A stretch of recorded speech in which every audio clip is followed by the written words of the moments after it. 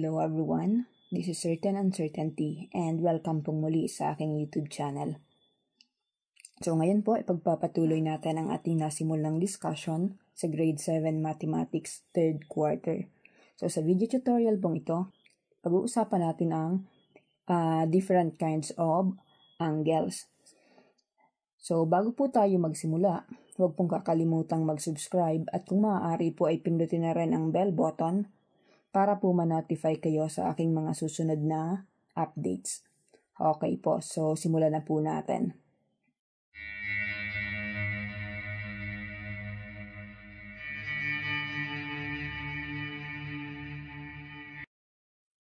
So bago po tayo pumunta sa different kinds of angles, define po muna natin ang angle. So sabi dito, angle daw is a figure formed by two rays with common endpoint.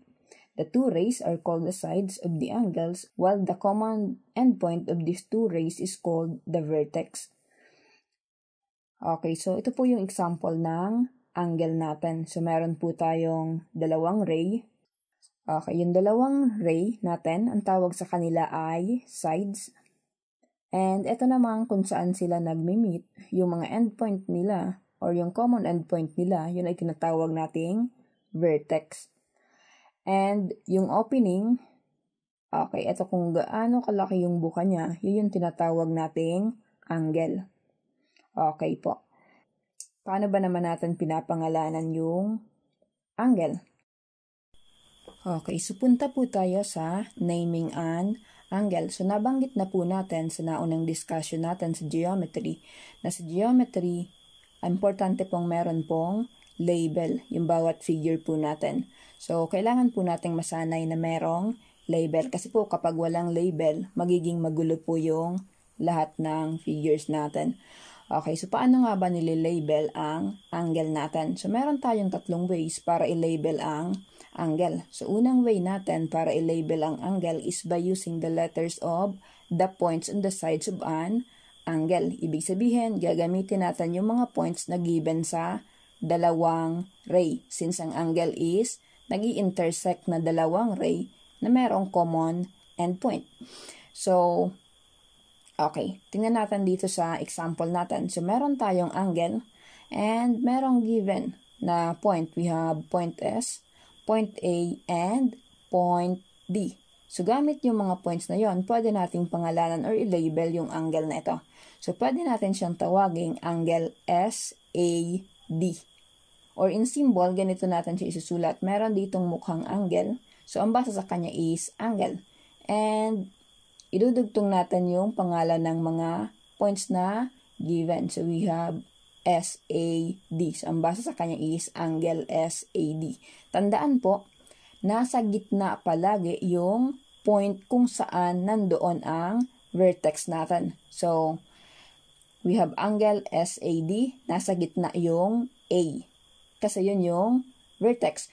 Pwede rin naman natin siyang tawaging angle DAS. Ibig sabihin, itong isang point yung kukunan natin sa unahan. Pero, tandaan, nasa gitna pa rin po yung vertex. Okay, so angle DAS. Pero si angle SAD at angle DAS ay isang angle lang po. So, isang angle lang po ang tinutukoy nila. So, pareha lang po yun. So, it's either angle SAD or angle DAS. Kung ang gagamitin po natin is yung given points. Okay, another way po ng pag-label ng angle is using the vertex. Pwede natin gamitin yung vertex para pangalanan yung angle. So, example, kung ang vertex natin dito is A, pwede natin siyang tawaging angle A. Okay, another way ng pag-label ng angle is using the number placed in the interior of the angle. So, kadalasan po kasi meron ding nilalagay na number sa loob mismo sa may opening ng angle. So, pwede natin siyang pangalanan gamit yung number na yon. So, halimbawa, itong example natin, merong 1 sa loob. So, pwede natin siyang tawaging angle 1. So, yun po yung 3 ways ng pagpapangalan natin ng angle. Pero tandaan po, when naming an angle, we make sure that its name corresponds to the correct angle we are referring to. So, yun po yung isa sa mga pinaka-importanting dapat nating tandaan. Dapat maging specific po tayo at malinaw. Halimbawa po, meron tayo ditong given. So, meron tayong figure dito. Kung titingnan natin, meron tayo dyang vertex na A. Pero, tingnan natin maigi. Makaka-form tayo dyan ng dalawang angle, which is angle SAD and angle SAY. So, hindi po natin siya pwedeng tawaging angle A gamit yung vertex kapag ganito po yung case natin. Kasi, malilito po tayo kung sinabi nating angle A, alin bang angle yung minimi natin? Is it angle 2 or is it angle 1? So, magiging mahirap po kung ang gagamitin natin is yung vertex natin. So, in this case po, ang kailangan natin gamitin is yung points. We have angle SAD or angle SAY. So, pwede rin po na gamitin natin yung number na nasa loob. Specific din po kasi kapag yun yung ginamit natin, pwede natin tawaging angle 2 or angle 1. Pag sinabi natin angle 2, ang tinutukoy natin is yung angle SAD. And kapag sinabi naman natin na angle 1, ang tinutukoy natin is yung angle SAY. So, yun po, bawal natin gamitin kapag ganitong case yung vertex kasi hindi po malinaw kung alin yung tinutukoy na angle. Okay, next is, we have the measure of an angle. Kasi sabi nga natin, yung angle is yung opening kapag nag-meet yung dalawang rays sa common endpoint. So, yung opening na yun, mini-measure natin yun. So, sabi dito, measure of an angle refers to the opening made from one side of the angle to the other side. Okay, to get this measure, we use a measuring device called the protractor. So, ito po yung itsura ng protractor natin. Okay, so pero bago po tayo magsimulang mag-measure ng angle, so alamin po muna natin kung ano yung mga parts ng protractor. So, meron po tayong 4 na parts ng protractor. Una, we have the outer scale. So, kung titingnan po natin, meron po tayong mga number dito. Okay, na nasa bandang, taas. And, nagsisimula siya sa 0, galing dito sa left side. So, itong nagsisimula sa 0 sa left side, 0, 10, 20, 30, 40, and so on. Yun yung tinatawag nating outer scale. Si outer scale, ginagamit natin siya kapag ang buka ng angle ay nakaharap sa left side. And meron din tayong tinatawag na inner scale. Okay, si inner scale nagsisimula sa 0, 10, 20, and so on. Dito naman sa right side.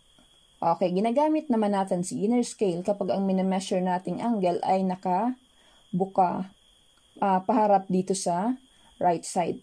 Okay, and we have the baseline. Yung baseline is itong guhit sa pinaka baba ng protractor. Yun yung baseline natin. Yun yung inilalapat natin sa sa isang side ng angle kapag mini-measure po natin.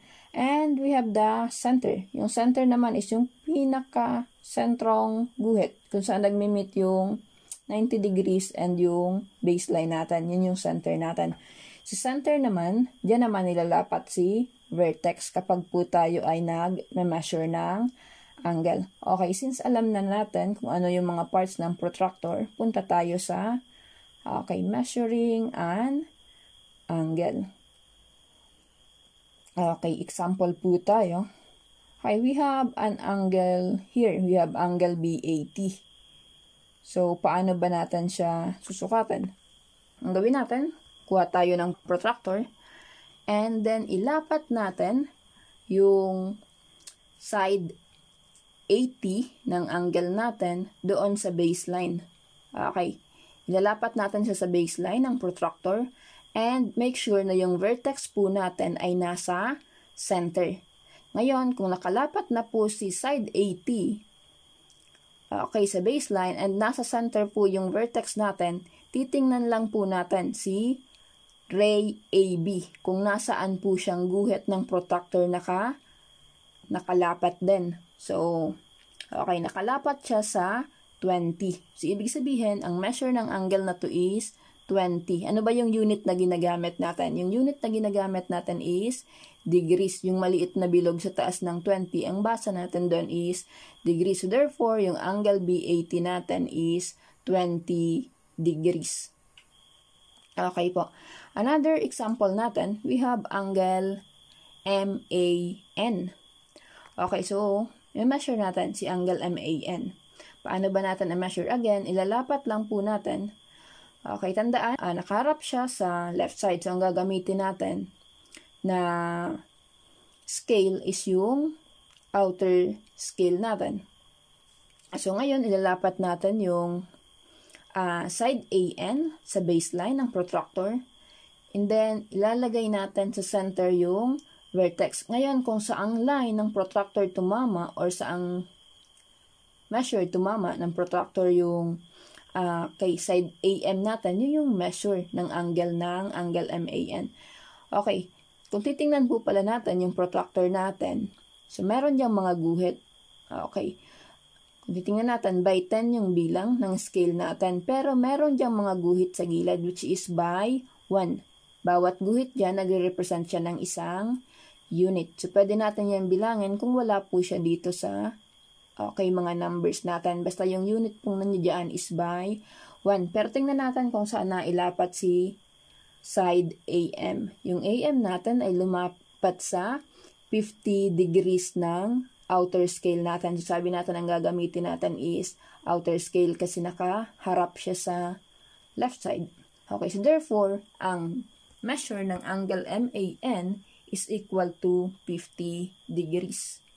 Okay, so ganun po mag-measure ng angle natin. So, okay. Next po is, punta na po tayo. Since marunong na po tayo mag-measure ng angle, punta na po tayo sa classification ng angle natin. Since sa classification ng angle natin, importante po yung measurement ng angle. So, meron po tayong 6 na classification ng angles. So, una, we have acute angle. So, an acute angle is an angle whose measure is greater than 0 degrees but less than 90 degrees. Tandaan, kapag sinabi nating acute angle, yung measure niya is mas mataas sa 0 pero mas mababa kaysa 90 degrees. So, ang example natin ng acute angle is yung angle BAT natin kanina, which is 20 degrees. Mas mababa siya sa 90, pero mas mataas siya kaysa 0. Another is yung angle MAN natin kanina, which is 50 degrees. Yun din ay example ng acute angle. Mas mababa siya sa 90 degrees, pero mas mataas siya sa 0 degree. Okay. Next classification ng angle natin, we have right angle. Si right angle naman is, okay, ang measure niya is exactly 90 degrees. Okay, example natin, we have angle NEW.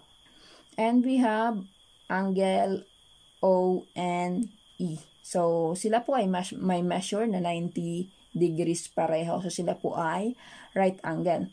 Pero kung makikita nyo po, meron tayong symbol dito na etong symbol pong ito, ang meaning niyan is right angle. Kahit hindi po tayo maglagay ng measurement, kapag nakakita po tayo ng ganitong symbol sa angle natin, ang ibig sabihin po niyan is right angle. So, ibig sabihin 90 degrees po agad yan kapag merong ganyang symbol. Okay. Third, kind ng angle natin. We have obtuse angle.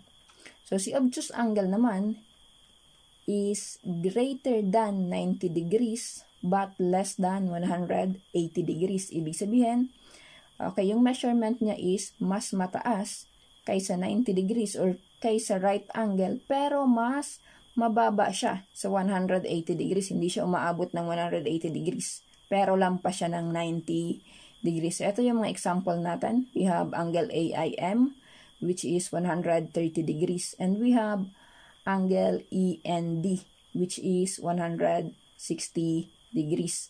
Mas mataas kaysa 90, pero mas mababa kaysa 180. So, yun po ang obtuse angle. Next, we have straight angle.